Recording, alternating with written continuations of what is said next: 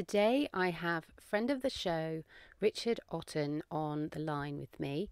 We had a little chat when the whole COVID-19 virus hit, and it turned out that over in the Netherlands, he was working with a company that was producing a white paper, which was all about thinking different in times of crisis.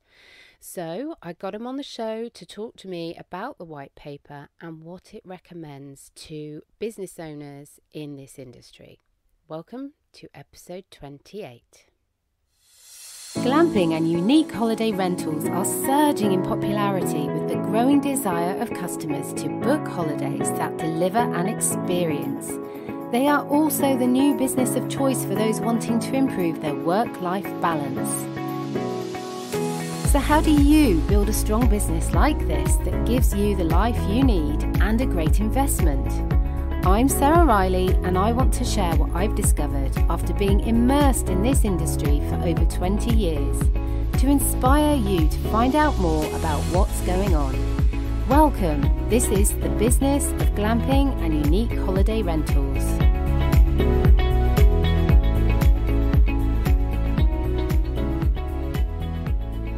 So I'm very happy to have on the podcast today my colleague from the Netherlands. Richard Otten has been working in this industry for many years now. He has a couple of businesses and responsibilities, and they include Glamping.nl, and also he provides media services to campsites and glamp sites across Europe. So I was very pleased when we spoke. He got in touch when he had been working with Luxententen to come up with a white paper, a paper of guidance to help people at this time who have sites or who want to have sites to think through what they need to do to prepare for the reopening of this industry when this virus has got under control. So Richard very kindly came onto the episode today to talk through his perspective, what he's seeing in the industry as far as where he's located, and what he's hearing from businesses over in Europe, and of course the guidance in the white paper and where you can get a copy for yourself. Richard, you've been involved in this white paper, which is titled Thinking Differently in Times of Crisis. And I've only just had a look at the white paper because it literally is hot off the press yesterday or the day before, something like that. Mm-hmm. And the paper is talking about tips for campsites and holiday parks in how they can deal with this crisis and how they can take action for the new economy that is coming out now. It's actually from when we talked earlier when this crisis first hit, and you talked about a 1 meter or 1.5 meter economy, and I've been talking about that ever since. In the UK it's 2 meters. People have to isolate from each other and have distancing of 2 meters, and so we're calling it the 2 meter economy. So firstly, tell me, how did this white paper come about and what's your involvement been in it? Well, as the owner of Blogs for Travel, which is a content marketing bureau in Holland, we are very involved with our client Luxententen, which of course is a manufacturer of safari tents worldwide. And I think there has been a takeover within the company. I think it was 1.5 years ago, and they really want to expand. And of course, they did a very good job. They were visible everywhere in every fair in all the world. And at the same time, I think for their organization, they already made the contracts, etc., for the preparation of the season. And then, of course, this happened in March, which is the most terrible month, I think, for all the season and holiday, the whole holiday industry. So I think Luxententen took up their share and said, well, we want to give some information because everybody is in search for good information about all these measures been taken by the governments within Europe and also worldwide, but mostly within Europe, which is very differently, of course. We do not see any European guidelines for the moment, and every country is on its own. So this white paper wants to help glamping owners and campsite owners in their quest to have good information to prepare, and also give some insights that we found in a couple of sources. So yeah, it's public. It's written for this industry that we are involved in, to help each other, because I think well, you will agree with me on that. We have to share information. We have to share knowledge, specifically in this time of crisis. Absolutely. And so, what country are you based in? For the listeners, tell a little Yeah, bit about where you're based.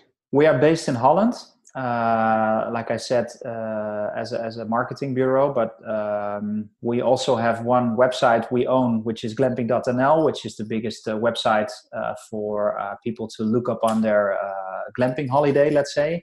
And we work a lot with tour operators and individual campsite owners within Europe to get question and demand on our website. But at the same time, we also help companies like Luxetenten in their social media strategy and their content strategy. So that is my role in this part. So, what are you witnessing where you are? Are you still in lockdown? Are there still significant changes to your lifestyle? Yes and no. Of course, Holland had a lockdown, but they called it an intelligent lockdown. So they said, well, we're not gonna give everybody a paper with evidence if you want to be on the street, like in Spain, Italy, and France. It is more like we see in Germany, Denmark, and maybe Sweden as well. It's like more that kind of lockdown. So everybody has to be at home. But there were exceptions, and a lot of stores were still open, but of course not the bars, and specifically campsites were still open. I think that is also important to know, that in a lot of countries, of course, campsites were closed, were really closed by governments. In our country, it was not the case. Only a couple of regions where the hospitals were not able to take care of, let's say, a bigger crowd. So they said, well, that region has to be in a total lockdown. But of course, we are now 7 weeks further already in this crisis. So now we are opening up again, as everyone else, I think, a little bit in Europe.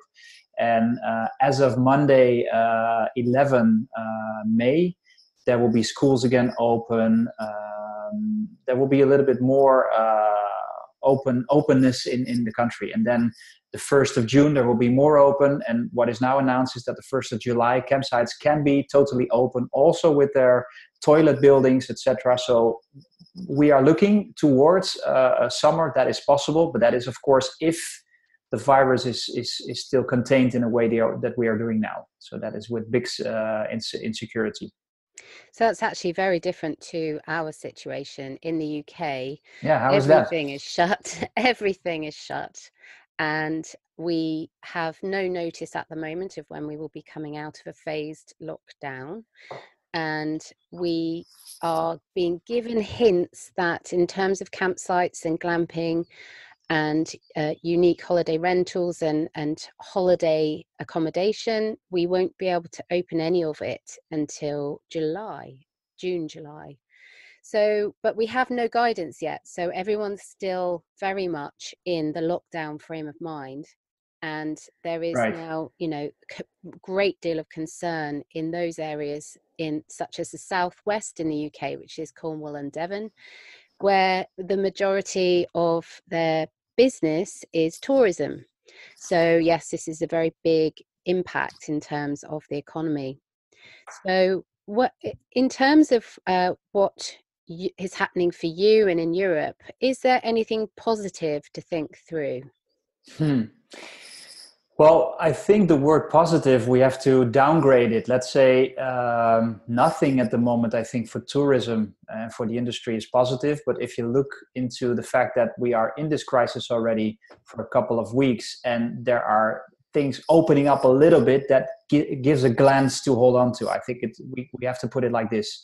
So in that case, what is positive, like I said, in Holland, we see that campsites can be open. I have a positive feeling that hopefully the European Union will give in mid-May some guidelines towards all the countries, that within the Schengen countries there will be open boundaries. But of course it will be very insecure how many people will take the risk to travel to another country, because of course if the the borders will be closed, well, that pretty much ends a lot of things, and especially campsites and glamping owners that are very into accepting people from another country, of course. Like in France, you will have in France a lot of campsite and glamping owners with a majority of English, Dutch, Belgian, German customers. So if that stays away, then of course the whole business has to turn towards domestic holiday, which can be possible because I think in every country that will be the case.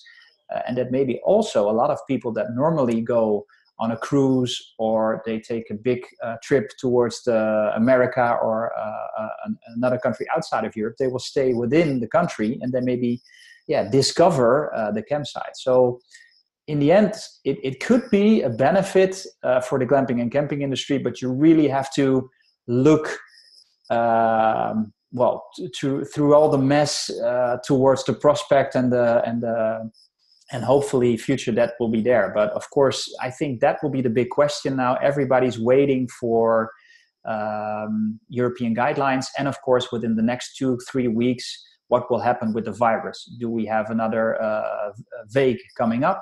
Or is there a possibility that we can maintain these numbers of people getting ill and getting in hospital, and the economy can open up a little bit? Because then I think the summer will be possible, but of course in a shape that will be very less than what it would be, because it would be a very good year, like we just discussed before the podcast.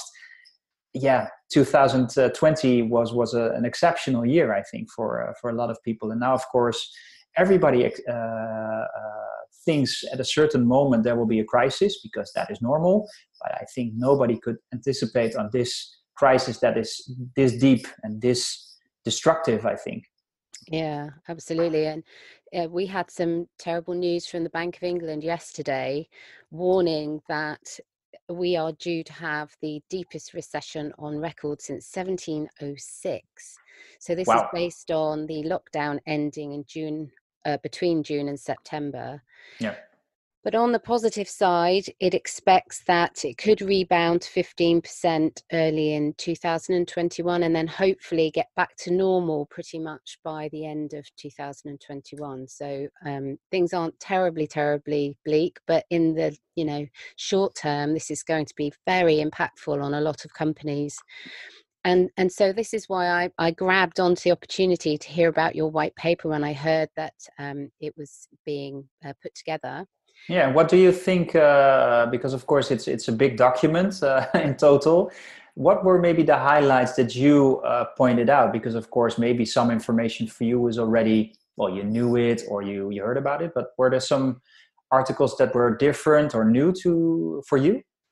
Well, the thing that I really liked about the overall feel of it is that it was giving advice, but it wasn't being too prescriptive. So it wasn't saying you must do this, you must do that. It was giving really good sound suggestions on what people could do to take a look at how they open their sites in the coming months when they're allowed to, when they come out of lockdown.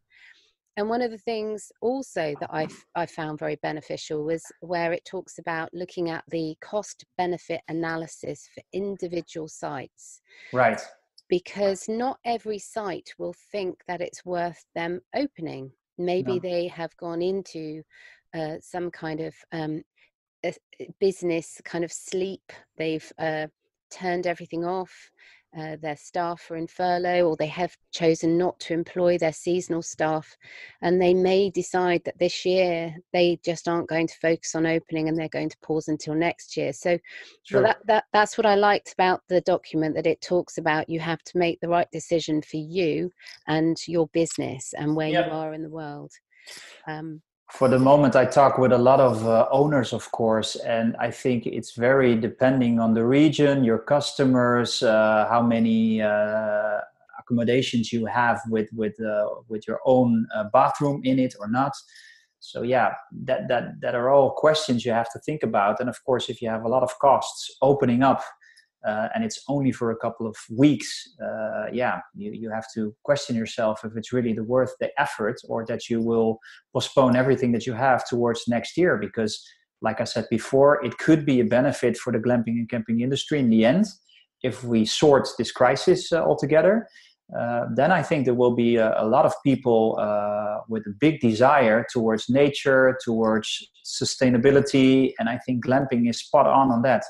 So we have to be hopeful. We have to, well, stay together in this crisis, and then sort it together, and then we will have a good business. But of course, yeah, maybe for some businesses that will be too late, depending on how long this will take, of course.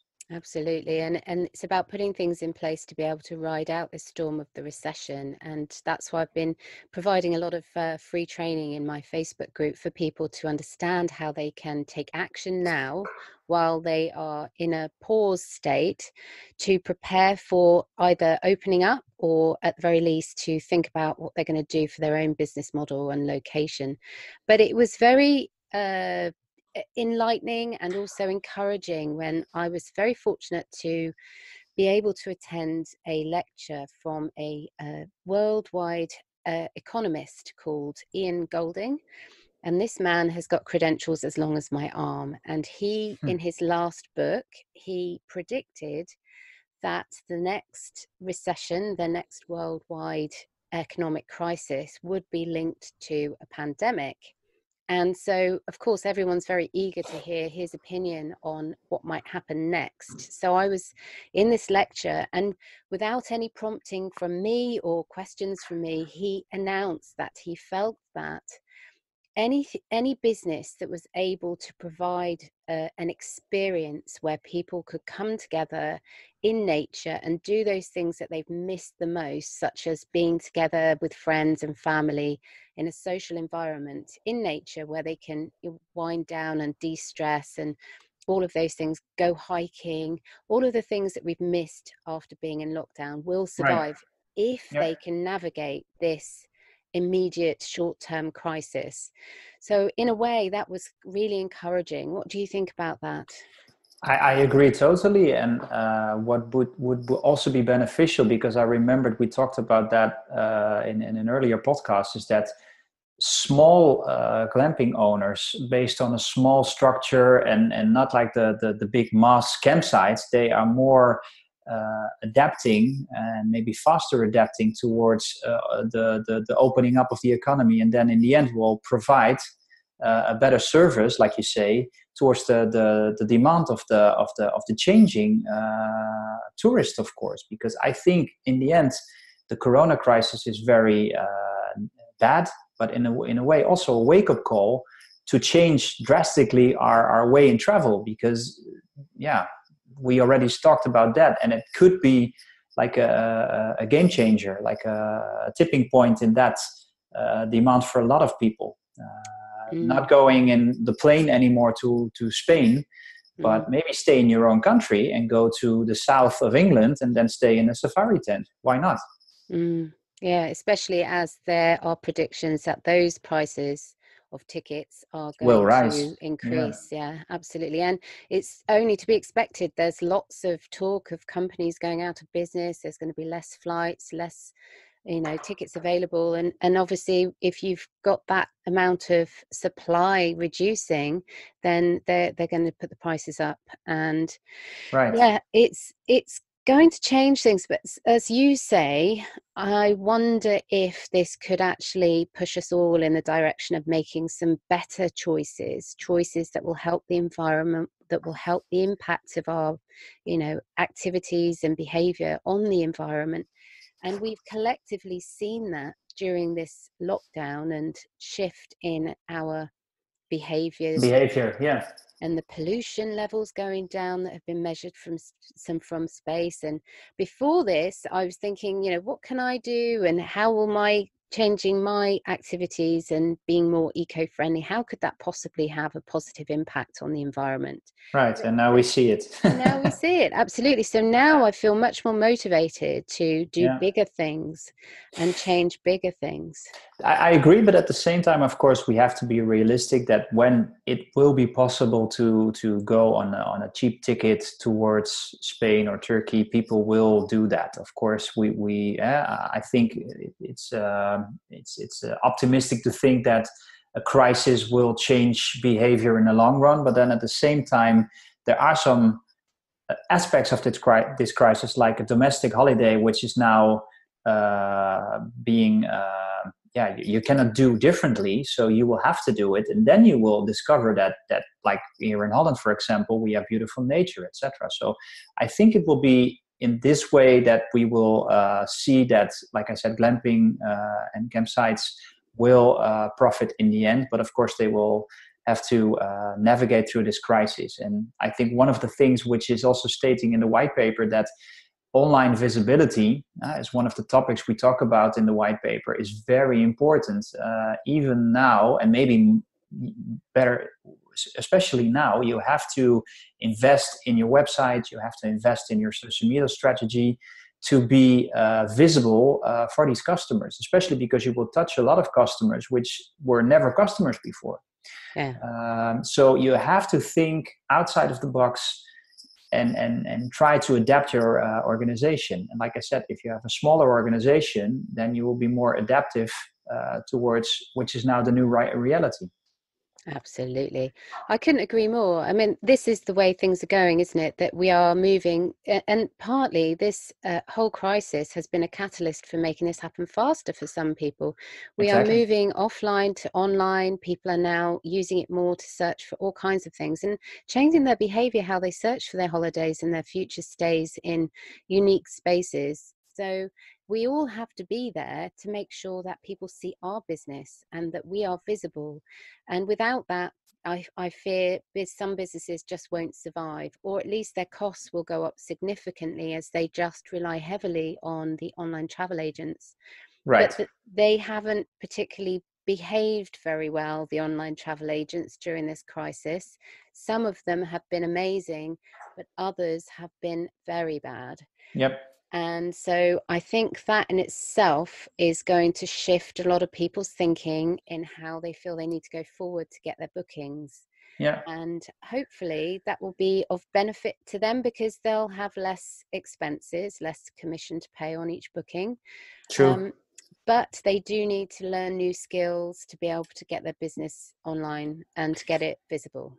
Yeah, that's very important. And of course, I can understand that as a glam site owner, and you are affected now, but with a lot of people wanting to change the date of their holiday, asking questions, etc. So you're very heavily involved with running the business and surviving. But at the same time, don't forget to communicate. Don't forget the marketing, because it's always one of the first things that will be cut off. And of course, I can understand that you will not put any money at the moment in Facebook or Google AdWords. But social media, let's say your own content that you put out there is for free. The only thing is you have to invest this time.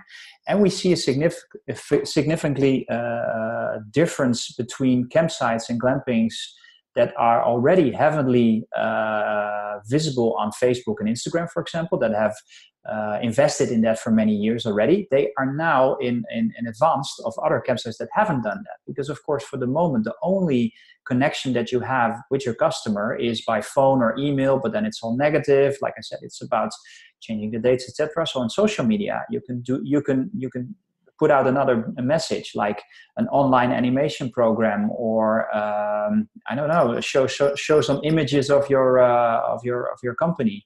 So that is very important. And at the same time, what we see now in Holland is, of course, that based on the press conference last Tuesday, they said, well, domestic holiday could be possible, like I mentioned before, from the 1st of July. So that will lead up to a run on new bookings for the season. So at a certain point, you have to also invest again in visibility with AdWords and Facebook, etc. Yeah. So yeah, be very be careful with that, but at the same time, don't cut it off total. I think that's a wrong decision. Yes, and that paid advertising, because you can switch it on and off like a tap, it's Right. really important to be prepared to do that at the beginning. So you can start getting the bookings coming in when you're ready to launch and open the doors again to your customers. And at the moment, we all have time to think through our ads, our visual assets that we'll put to it, the type of wording that we might use. And one of the things that I'm telling to people who are in my Facebook group is, think about sketching that out now. Think about getting that with, your Google Ads account, your Facebook Ads account, getting it endorsed, authorized by the platform, so that you're ready to hit the button, you're ready to go Exactly. as soon Yeah. as you're able to. Yeah.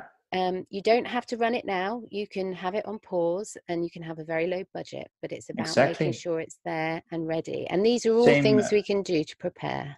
Exactly the same with writing a blog. You can already prepare your content because you will Yeah. know that at a certain moment, like you're saying now in England, you are not ready for like opening up from the lockdown, but it will be there eventually. So you can already Yeah. prepare for that.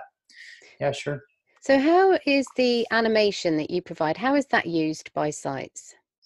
Well, what we see now is that in Holland during the holiday of May holiday it's called, it's the last 2 weeks, there were a couple of campsites, like I said, every campsite was open, but also open with some customers, to put it in perspective, maybe 10 or 15%, of course, like on a normal level, Okay. but with some children. And then we did like animation on distance. So it was not a mini club that you would go into and that there will be creativity, but it will be more like the animation team is distributing all the things to do for the children at the mobile homes, at the safari tent. So that is something that we did already, and the first sites were very positive. The people liked it. They were very enthusiastic that, oh my God, there was something happening, and we are coming to the campsite and you even have animation. So it was higher expectation than what they thought. So that's always positive.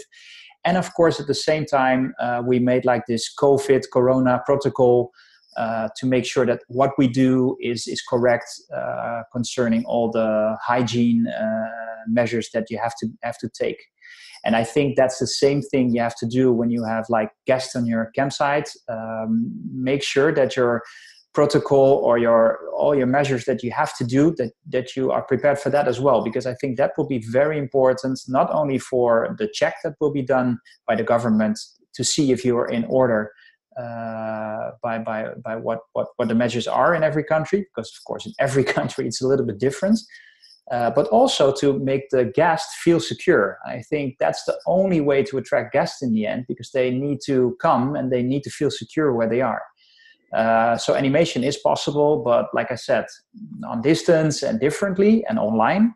And in that perspective, you can also say like an online check-in is already possible. You can really do a lot of things already, but you have to think differently than what you did before. So in all that elements that you like check-in, hygiene, animation, you all have to rethink it. Absolutely. And I think that having that in mind, what we've talked about earlier, about that 1.5 meter economy or the 2 meter economy, is a Right. really great way of putting it and summarizing it. That think about everything that you have to do that allows people to keep that distance between each other on site and around the facilities, and to help keep them safe, but more than anything, to help them keep that sense that they are not fearful of what they could get, if they came into contact with the virus. But that's one of the things that we have struggled with the most, and I think a lot of us will struggle with in the future, which is that fear. Right. And I think Yeah. that potentially could stop people from having a holiday because they're fearful. And at the same time, maybe also owners that are fearful as well. I've talked to owners that said, well, I don't want to open up because I don't want to have that responsibility if something will happen. But at the same time, we have to try to be realistic and stay positive at the same time, and see day by day or maybe week by week how things are going. So it's not wise at the moment to look any further than 1 month, because you don't know. So you can make yourself very depressed maybe by looking 3-4 months ahead. Mm. but you just don't know. But as Mm. an entrepreneur, you have to anticipate and try to see, okay, these are the different scenarios that could be possible. And I Mm. think, like I said before, every campsite or every glamping owner has a different approach in that. Can I open up or not? Mm. Do I have people from another country or not, etc. Mm. But yeah, you also have the responsibility to look out for your own business. So yeah, that's why we wrote this white paper, to give that advice Mm. and be a partner. I think Luxe Tenten also wants to point that out. It's not only to provide the safari tent as a manufacturer; it's also about sharing this as an industry. Mm. I think Absolutely. one thing is written down in the white paper as well, and I couldn't agree more. Relationship is gold. Mm. Yeah, at the moment, what I see now is that everybody that has a good relationship with one another, they accept that, yeah, we are all feeling the pain and we have to come out together. Mm.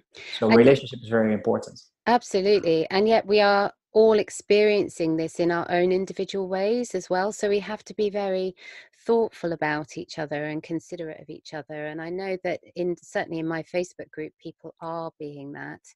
But I think that challenge will come when we were talking earlier about, there are three things here. There is the owner of the site, there is the guest who likes to visit the site, and then there is the community in which the site is located. Right. And those are three key areas that need to be considered, because there is fear in the community as well that when the tourists come back, will they bring the virus? Exactly. So Yeah. that, there is a lot of elements we need to all consider, and this isn't going to be easy, but there is a lot of support out there, and I think it's fantastic that you've done this white paper. And how can they get hold of a copy? Would it be okay for me to include a copy with the show notes for this episode?